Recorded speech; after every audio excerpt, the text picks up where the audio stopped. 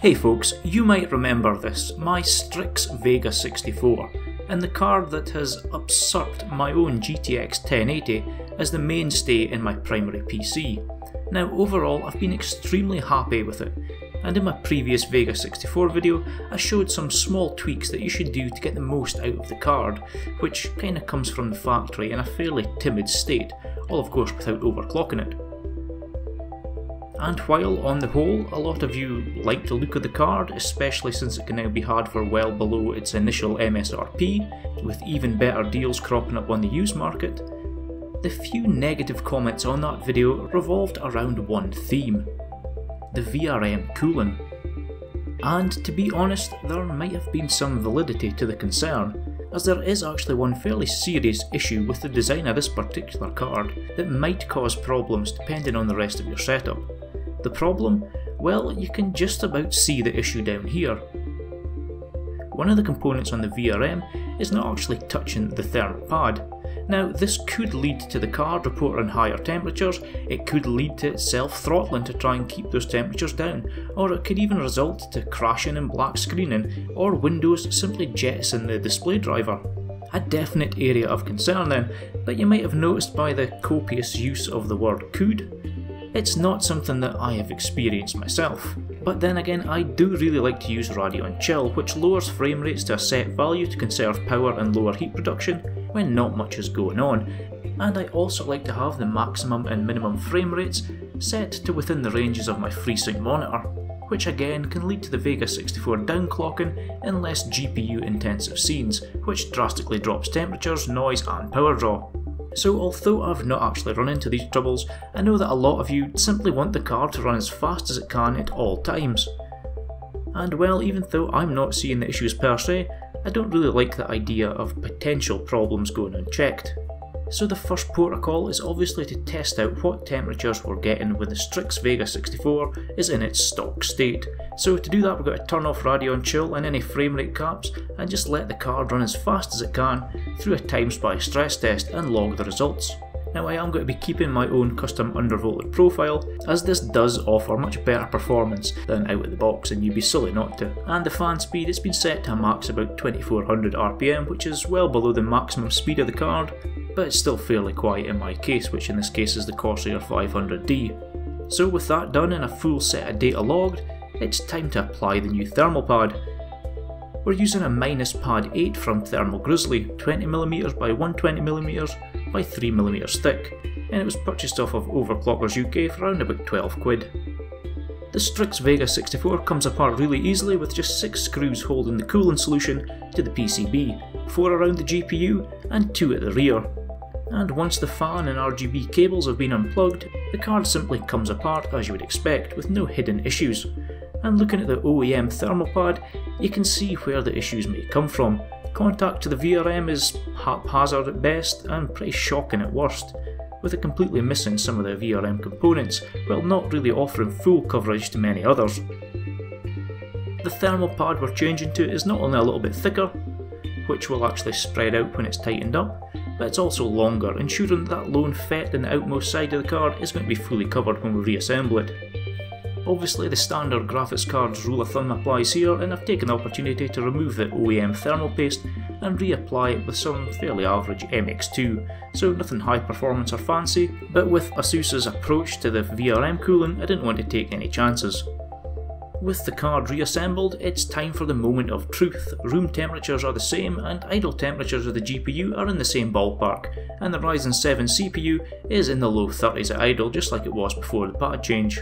The TimeSpy stress test was run again, and for the same duration, and all the data was logged, with some interesting findings. First up, the GPU temperatures with the stock TIM in blue and the MX2 reapplication in green. And here it was neck and neck for the first few minutes as the GPU temperature reached a point of equilibrium with set fan speed. With the MX2 this happened a lot sooner and seen the card level out with an average of around 69 degrees. Whereas the stock TIM was starting to settle out around 72 degrees by the end of the test, but it was actually still climbing. HBM temps, they seen a nice drop too, right off the bat, being around 5 degrees cooler by the end of the test, and like the GPU temperatures, reaching that state of equilibrium with the set fan speed fairly quickly into the stress test. The GPU hotspot temperature was interesting, with the stock solution initially performing better than the MX2 before falling behind at the end of the test. But the graphics card with the repaste in place was actually achieving consistently higher clock speeds during the stress test, so that might have something to do with the stock TIM looking a little bit more favourable in the initial stages.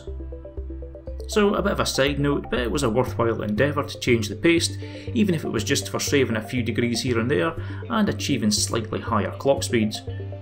But the thermal paste application was never really in question on the STRIX Vega 64, and it turned out to just be a cherry on top of what is actually a pretty tasty cake, as the difference in VRM temperatures, well, it's here that we see the most impressive change. The memory VRM at stock was heading well towards 90 degrees C at the end of the stress test, and it was still rising when completed. With the correctly sized thermal pads in place though, the temperature plateaued at 75 degrees, and as you can see by the curve of the graph, heated up much more slowly, showing that the pad is doing the job that it's supposed to. And while a decrease of 13 degrees C is impressive, it's absolutely nothing compared to the SoC VRM. With the stock VRM cooling solution seen here, the card reached a still climbing 98 degrees C by the end of the test, so I can't actually quite believe the reports of the 100 plus degrees VRM temperatures reported by some users.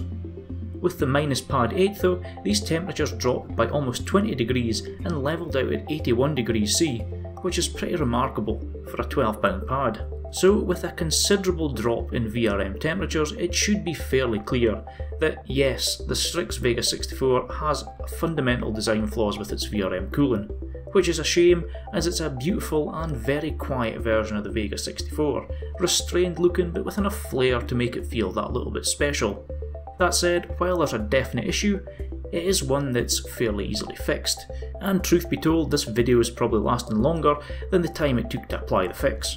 The thing is though, especially at this higher end of the market, you really shouldn't have to be applying fixes to your spanking new components, and not everyone would A, be comfortable doing it themselves, or B, be willing to go through a lengthy RMA process with Asus, and being without a card while we let them investigate the problem.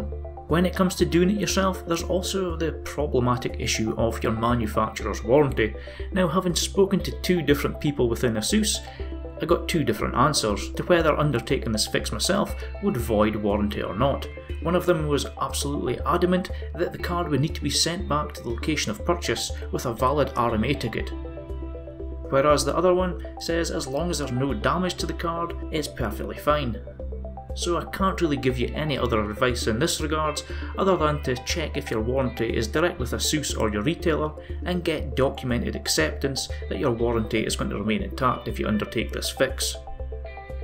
For me, well, the STRIX Vega 64 is now running cooler than ever, and that's only amplified when using Radeon Chill and keeping the FPS within my monitor's FreeSync range.